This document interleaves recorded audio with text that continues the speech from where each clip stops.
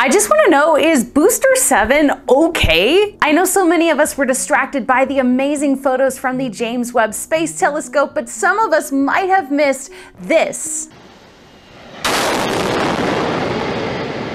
Yeah, check out this video of this just insane fireball from Booster 7. Now, luckily, Elon has given us a few updates about the booster's condition via Twitter. But this happened on Monday, and look at Lab Padre's video. Booster 7 gave us quite the show, and no, it wasn't planned or even really welcomed. While Elon doesn't usually seem to worry too much about perceived failures. For example, in 2015, after an unmanned Falcon 9 blew up, Elon was quoted saying, "The vast majority of people at the company today have only ever seen success.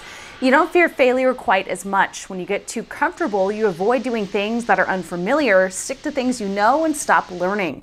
If you want to stay ahead of the curve, encourage your team to move out of their comfort zone with a healthy amount of fear. This will help keep your team sharp, checking and triple checking their work while also making sure your business doesn't get stuck." But hey, this time he admitted this was no good. He wrote on Twitter, "Yeah, actually not good. Team is assessing damage." The fireball resulted when an engine spin start test did not go according to plan. As we know, SpaceX is prepping Booster 7 for the first ever Starship orbital flight test. But a big question people have is Booster 7 completely damaged from this event? Well, look at this post, for example, from Lab Padre following this test. He posted this photo of Rover 2, which is just about 100 yards away for perspective. He says, "If no windshield or window damage to Rover 2 after yesterday's event, then there won't be any damage 6+ miles away to windows or foundations in PI or SPI during a launch." PI Port Isabel and SPI South Padre Island. He writes, "I think you're good to go, SpaceX." And Scott Manley made a wonderful video analyzing this test, and he even posted this little research on Twitter. He writes, "So I did a bit of rough math on this event based on the fact that it was a 1 atmosphere fuel air detonation over volume, and there are limits on air methane mixture for detonation.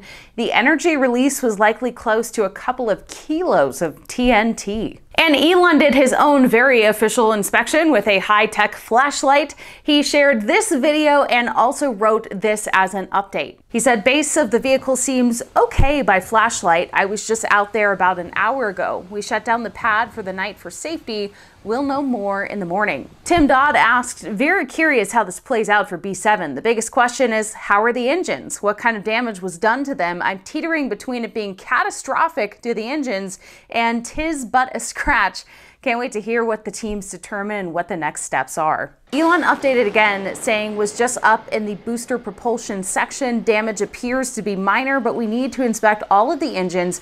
Best to do this in the high bay." And another Twitter user, Serene, also asked Elon any update on when we could see this orbital test flight. He says, "Well, if testing goes well, it should be next month." Now, this is something that we already kind of knew, but he's still sticking to that timeline. So this was, yeah, definitely entertaining. We haven't seen a fireball like this down at Starbase in quite some time, but it's also a little bit concerning considering that this was not expected. So we're hoping they can get down to the bottom of this, figure things out quickly, and still stick to that timeline. We are all so excited for the orbital test flight. In fact, I made a commemorative t-shirt. Look at this design. Thank you to my Patreon subscriber, Scott Carr with Sunlight Products, for helping me dream up this awesome shirt.